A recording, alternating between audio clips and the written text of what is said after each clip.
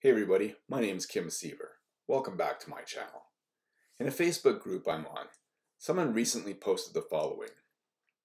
I opened my inside door to find a native female attempting to steal my daughter's boots.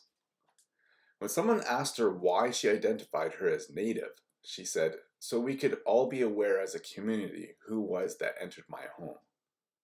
The problem though, is this is racist. Here's why. Native was the only descriptor she used. She didn't mention height, body type, clothing, or anything else that might help neighbors keep an eye out for someone. By saying only that she was indigenous, she's telling everyone to be on the lookout for an indigenous female. Any indigenous female. Because to her, indigeneity is the only descriptor she needs when discussing crime. To her, indigeneity is criminal. Likewise, her readers also see indigeneity as criminal. Both the speaker and the receiver understand this concept so well that it can be used as code.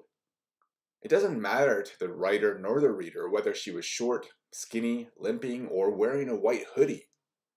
Because they don't see short people as criminals. They don't see skinny people as criminals. They don't see limping people as criminals. They don't see clothing as criminal. But they see indigeneity as criminal. She never would have said, I opened my inside door to find a white female attempting to steal my daughter's boots. Or if she did, she would have qualified the whiteness with other descriptors, because whiteness isn't a crime. She didn't even indicate whether she was a woman or a teen girl. Literally, the only descriptor she used was native. Arguably, she further dehumanized this person by simply using female, which outside of being a term to refer collectively to both women and girls, is used primarily to refer to animals. If your only descriptor of bad behavior is race, then it's racist. If you agree with the points I raised in my video, give me a thumbs up and let me know in the comments below why.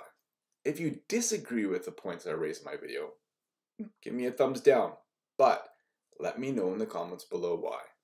Thanks for watching. Please share my video and subscribe to my channel, and I look forward to talking to you again soon.